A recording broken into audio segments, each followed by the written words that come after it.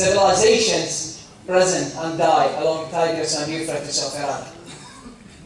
Archaeological feature and the ancient relics from Babylonian, Assyrian, Sumerian all show the huge variety of wildlife in Iraq, starting from the south up to the Kurdistan.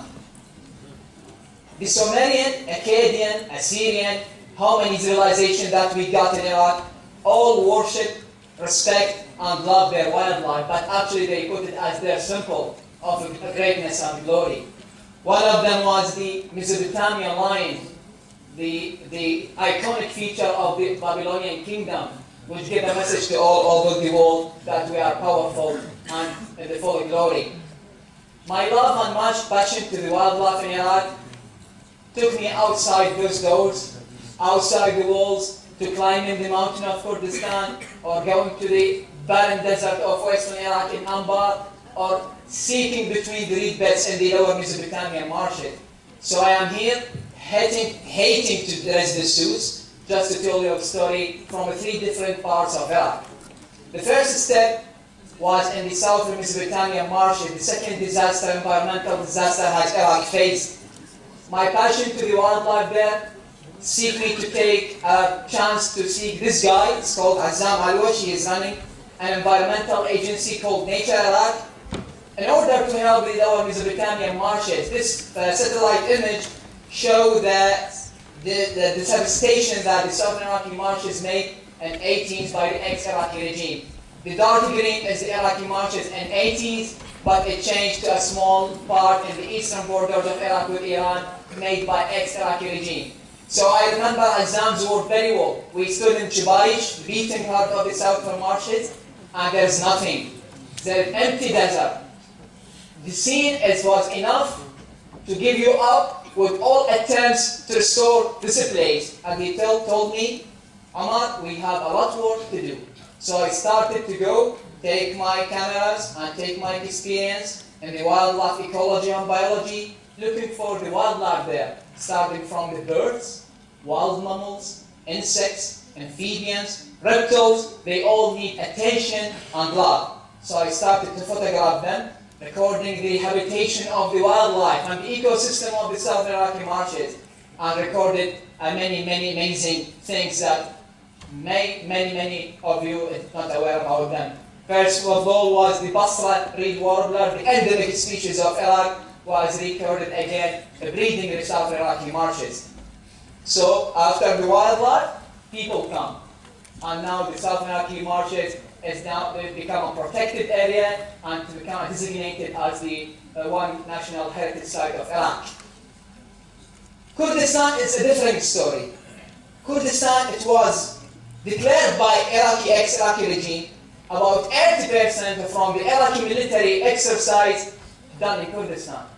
So it's another word that we are going to do birding and wildlife photography in the middle of battlefield. We don't have any data about minefields. I am now just giving your soul in a different or in harsh habitat, in the harsh landscape. You can't predict what you will face on. I remember my story with my colleague. He's a Kurdish guy. He's a very talented person. It's called Korash. We climbing the mountain of Penguin along to Mountain Suleymaniye.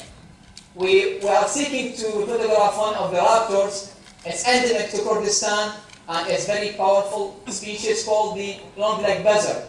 So we running about climbing the mountain to get the nest, and we found we are in the middle of the minefield.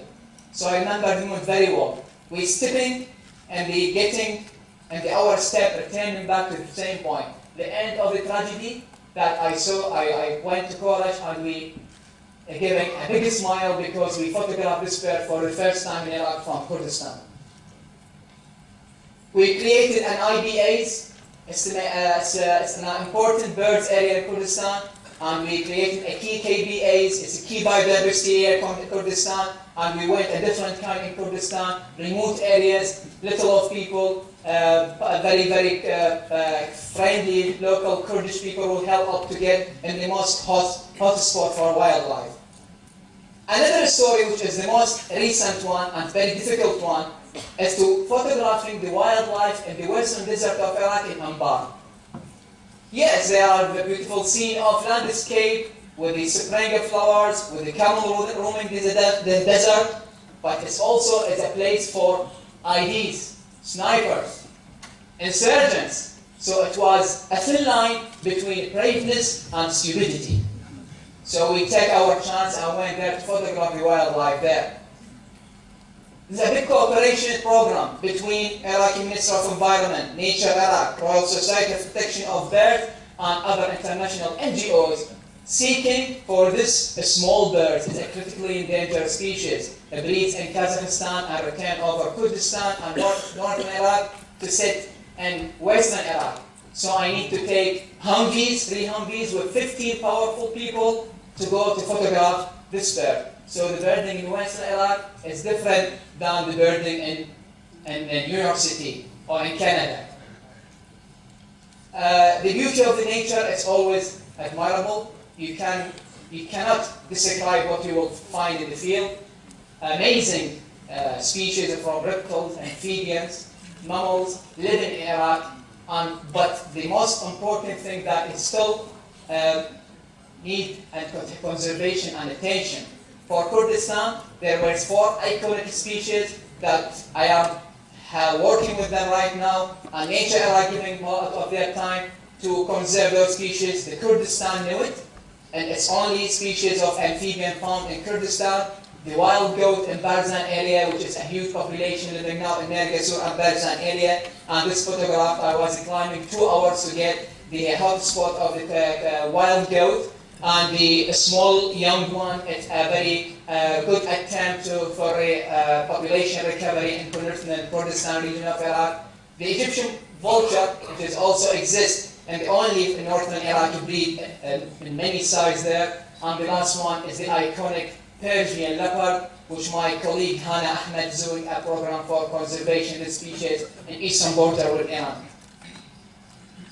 We need to respect and we need to appreciate the life, but unfortunately most of Iraqis, they do not do that.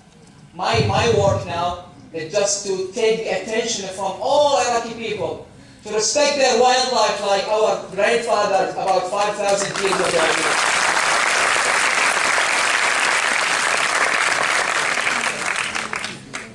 I will fight those people till I die.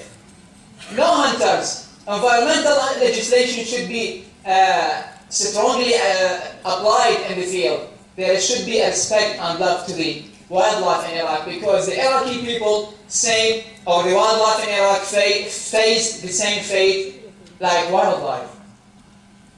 If you are willing to help the environment, and if you are willing to help the wildlife in Iraq, please serve at Nature Iraq and see what the environmental program that we do, because it's mostly appreciated. And the last thing I'd like to do, I've been working in the southern Iraqi marshes. I've been sitting for 4 hours in small reed houses called Mulif, and it's called Noja. It's built in the shallow marshes. I've worked with Arab Shia. Then I returned back to the desert. They all Arab Sunnah. I lived in tent.